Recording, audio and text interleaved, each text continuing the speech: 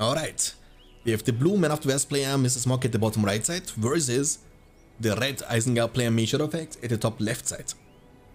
So, Isengard against Man, King Theoden versus Saruman, Boromir versus Lurtz, and Aragorn versus Sharku, just like in the films. Double farm opening for Mrs. Mock. I like this map a lot. There are just too many birds around, you know, there's like so many birds flying around, it's crazy. And we have double furnace into the Uruk pits opening. It's a pretty normal opening. I mean, that's like a, you know, it's nothing special about this opening. You cannot mess this up. Like, that's been the opening from Isengard since I know this game into the third furnace. So what you can do now is you can open with a pikeman and creep, like eventually this layer, or even when you want to go defensively, you can also creep this one, and then group the pikeman with the Uruks later and go for the first push, which is like a pretty solid strategy.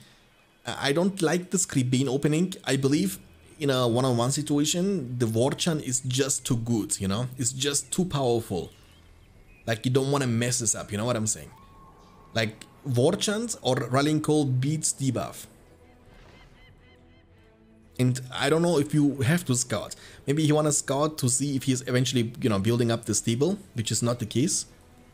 But the problem with the scouting creepin is, I believe, that when it comes to fighting, your creepin is going to be on cooldown, you know, and he can use Rallying Call. And the buff advantage in this game is quite massive. Soldiers of Gondor. You are soldiers of Gondor. Whatever comes through the gate, hold your ground. Hey Swagny, welcome. The Rohan Spearman units coming up next. So Uruks against soldiers, Uruks are stronger. But not when they are buffed with the Rallying Call. Are they gonna fight this? Oh. Look at this. I mean, Uruks are fighting, and that's what I'm talking about, you see? Rallying Call is available, but Creepin isn't. That's the problem. Pilvan, thanks for the raid, appreciate it. Thank you, thank you. What version is that?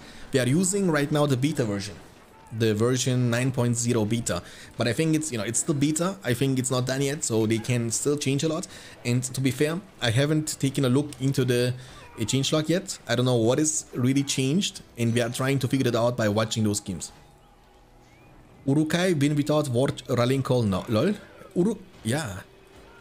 Actually, yeah, what? I didn't know that. I didn't know that, bro. How can Uruks win against soldiers in a one-on-one situation when they have no debuff, no buff, and soldiers are buffed? What the heck is that? Give us some room. Hi Bonnie, welcome. Zero hi, welcome. Okay, I mean, the good thing is now the Rallying Call is on cooldown and Creepin is almost back up. I think if you can win a 1v1 situation without Warchant against buffed soldiers, then you can also win a 1v2 situation when you have debuff and they have no buff. There's a furnace, it's gonna be found. We have double barracks opening. I mean, pretty much like a spam style of the Man of the West faction. No stable so far. And you can see, maybe, you can also maybe feel it. The games are, you know, feeling way less laggy in compared to Game Ranger. Because of buff was nerfed, okay. In this case, it didn't update this set, the tooltip, because it still says 50% damage in armor. Okay, more soldiers are coming. They cost 250 each, but Uruks, they cost 400 each. The furnace is gonna be found and taken down by the pikemen. They were also creeping, I think, this one, yeah. So after the first couple of minutes into the game, we can see Smoky is up to 550 command points in total. He has 3 power points in the bank after the Rallying Call opening. And we have almost 2.5 power points, almost 3. And 350 command points only for Isengard. That's a really rough situation for Isengard, because the thing is, Isengard's early game is kind of meh. Is when you build the Uruk pit, because your Uruks, they cost so much more money than any other infantry from any other faction. Like, obviously you can go after those Swordmen, but you have a cheaper option, right? You can go for the Goblin spam when you play Goblins. You can go for the Gundabad Warriors when you play Engma. You don't have to go Black Numenorians, you don't have to go after those Swordmen. But Isengard doesn't have really a very cheaper version of a Swordman. I mean, you can basically call the Weapon of the Unland as a cheaper Swordman too, I guess. but they are not very swordman stylish. They are more for poking and dealing economical damage. The War Pit is gonna be, unfortunately, taking down before the second Warg is gonna make it out, I think. Rallying Call is gonna be used. The enemy... Nah, they cannot come out quite yet. Door opening, but the door, they couldn't make it out of the door. War Chant, Creep Bane, but they are outnumbered. They are outnumbered big time, and it's a momentum now, because man player might be creeping at the same time. The pikes, they don't stand a chance.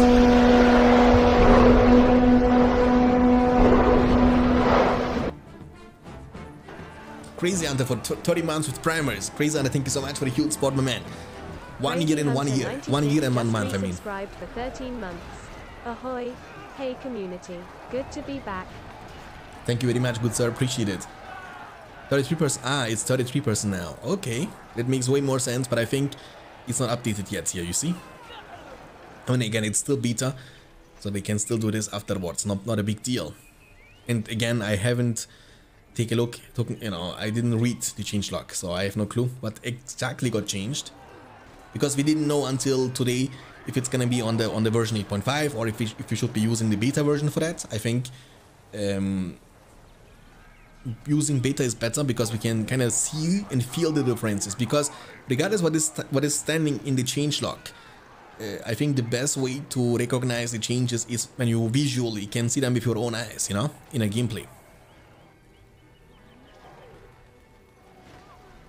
I mean, to be honest, at this point of the game, it kind of feels like man is kind of cosplaying the Goblin faction, you understand? They're kind of cosplaying the Goblin faction because look at this. Double barracks, spam, spam, spam, spam, soldiers, soldiers. And building now the barracks number 3. Barracks number 4. What is this? Is this a barracks or is this a Goblin keep? I don't know. I don't know. And we have no stable, we have no heroes, and we have no archer range. Who needs that when you can spam soldiers all the time? Man OP in beta. Okay. I'm playing co-op games with friends now. No challenges, no ladder, just fun. Again, you know, it depends. It depends, you know. Like, I can totally understand that. I believe majority of the people who are playing BFME games in 2022 are actually kind of casual players. They want to just play for fun. They want to mess around, save money for ring heroes, you know, do the crazy stuff, go for ships in those Umbar maps. But there are also a group of people, and luckily for us, who are actually interested in competition games, you know. Stan, spam of the West. Yeah, look, it feels like the Black Gate mission in Battle for Middle-earth 1. But it's like the Mordor edition, you know. Now you are in the Black Gate, but you are Mordor, or in this case Isengard, and you are defending against Men of the West.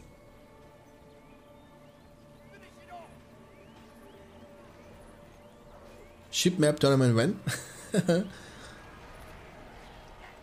What are men if not early stage goblins? Yeah, I mean, to be fair, okay, White Man of the Unnamed Summon and Warchan into that, Creepbane. He's using literally everything here to defend, but that's all he can do. Take a look into the minimap, boys. Man is everywhere. You see that? We have at this point of the game 925 command points for man. He has 4 barracks, 1 on each side and 2 at his own home. And he keeps spamming all the time. He does not do anything else. Now he go for Theoden for leadership, which is pretty good. Big boy Glue for 7 months. Let's go, big boy. My good friends. Thank you for the huge support. Means a lot. Bike Boy Glue just resubscribed for 7 months. Ahoy, man flesh. Looks like meat's back on the menu, boys.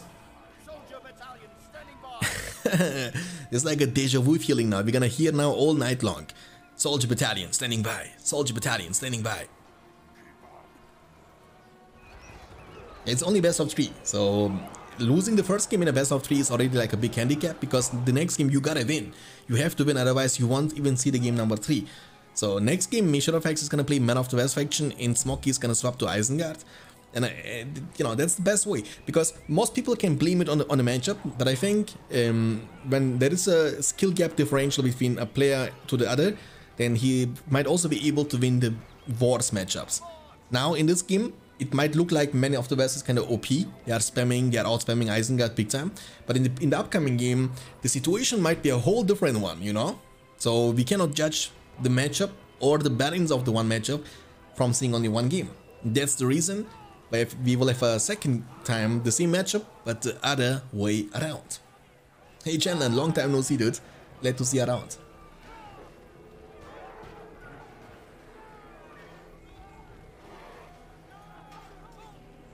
As far as I remember, Isengard is Smog's back. So, maybe it is, but I mean, Smog normally plays, as far as I know, I don't know if this has changed either, but he normally plays always random, you know?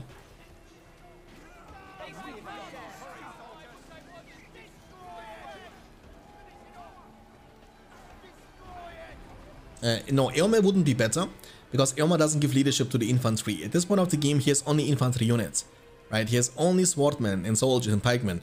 And the reason why Theoden is better is because he can provide leadership with level 1 to every unit. So he can make them stronger too. Hobbits, I mean, what is this? This is domination, my dude. That's kind of crazy.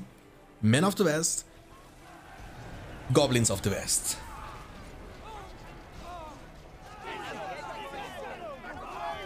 Eowyn, the shields made. I think Eowyn got changed too, if I'm not mistaken. I've seen in the Discord of the 2.02 server that more people were complaining about Eowyn, and I think she got a couple of buffs. I don't know what they are. I don't know if she got buffs, but I think she did. I think she did. I think she's like crazy attack speed now. Maybe I don't know what the changes are. Heal is gonna be used. What is this? Soldier spam OP now. GG is gonna be called from Measure of X. GG indeed. Lourdes, the last man standing. He cannot. Were useless in the past, 1v1. I mean, to be fair, in also 8.5, that was like a solid strategy from the Men of the West faction. I don't know what is changed though. I don't know. Like, I don't think there is any big change between version 8.4 to version 8.5. Cave bats with the primers for the 13 months, my dude. Cave bats, holy guacamole. 1 year into one. Do I know you already this long? Dude, the time is passing by, that's crazy, right? Thank you. Hakan Offrivia just resubscribed for 13 months. Ahoy. Go, go, go, May Shadow XD. Go, go, go, Measure of X. Yeah, I would also like to win Measure of X, because I would like to see a game number 3. But I'm of course not biased. I don't care who's gonna win. May the best player win. Very early barracks opening after the first farm for Measure of X. On the other side, we see double furnace, Uruk pit, and unlike his opponent, you know, who was going for the cave bed or Creebane in the previous game Measure of X, Mrs. Smog is not doing the same thing. He actually goes for the war chant. Because you have seen, right, you have seen before, one Uruk-hai without the buff and debuff can still 1v1 a soldier when the soldier is buffed. So imagine if you have buffed Uruks. I think then your Uruk can easily 1v2 a soldier battalion. Easily. And I think you don't have to pick up the Creebane if you don't go for the War Pit opening. Like, I believe Creebane is only good when you open with the War Pit, because your War Packs have the whole ability which will replace your War Chant. You have my sword. Alpha Escort, thanks for the follow, appreciate it. This guy's got 30 seconds cooldown from 10. Discord link is in the description is expired. Oh, sorry for that. I will update it. I can also send you later on after this game in Twitch chat, no problemo. Slay that beast. Offensive creeping action, but let's see if Isengard can see this. So that's the vision control of Isengard. And if he goes this way, he won't be able to see it. He won't be able to see it. That's a very... Oh, but don't bait him in like this. Don't give him the vision. It doesn't matter at this point. I think he's gonna be just able to finish it. Is he gonna get the money? Get the money. Oh, oh, oh. I can... Smokey might be able to steal it. No, he doesn't even bother trying. Creep secured, so he knows what he's up to. He was able to see the pikeman, he was able to see the soldier. The soldier is kind of retreating now to deal with the Uruk, but the pikeman can keep going on. I don't think the pikeman can deal too much damage because one Uruk can actually smash him. Like, they are so weak against swordmen, they have no chance. They have a steeple, so I don't know about this. Like, I think in order to win this, you gotta just play it the same way like Smokey did in the previous game. Uruks can 1v2 human soldiers because men are weak. You are like Elrond now, my friends. Yeah, but I mean, you have an elven name, of course.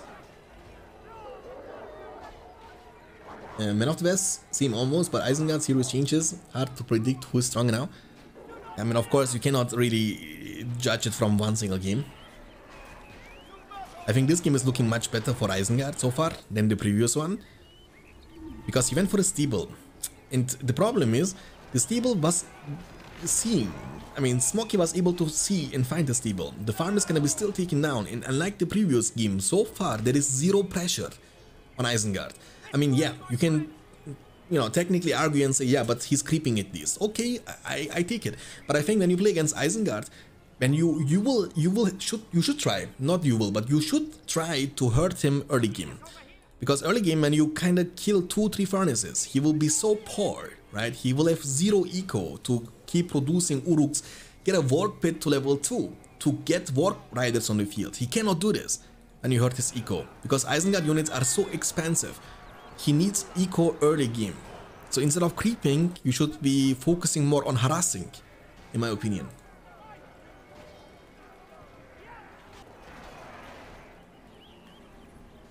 And also, Gondor Knights without leadership are kind of meh, so you need later on Eomer to make them a bit stronger, I guess. And again, you know.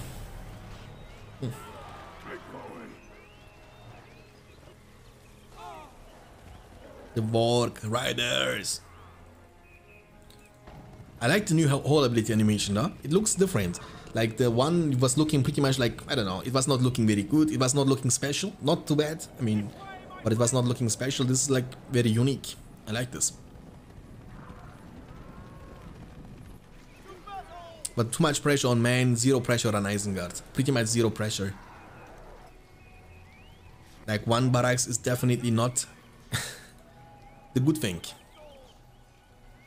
After the first couple of minutes, we have 450 command points for Isengard. He's up to 4 power points after the war chant.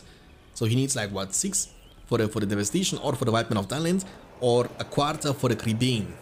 So we have 5 power points for Major Effects, 400 command points versus 500. So Major Effects is kind of behind, but it's not a huge lead for for Mrs. Mock. So it's definitely workable if the Gondor Knights can do stuff. There are some pikemen you gotta avoid fighting. Beautiful trample. I like this animation. This red, like it looks like Atelas to me. Doesn't it look like Atelas a little bit? It looks like permanent Atelas from Aragorn, but in red color. That's how the animation is looking like a little bit to me. Is it on beta? Yes, sir. We are on beta.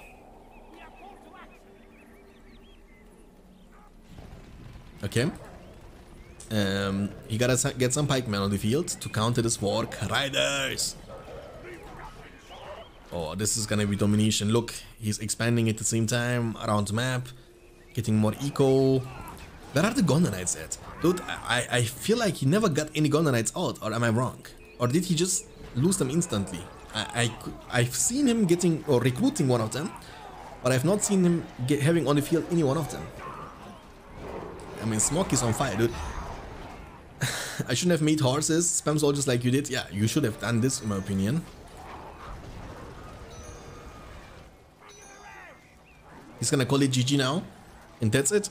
Domination from Smoky, and 2-0 victory. Holy guacamole.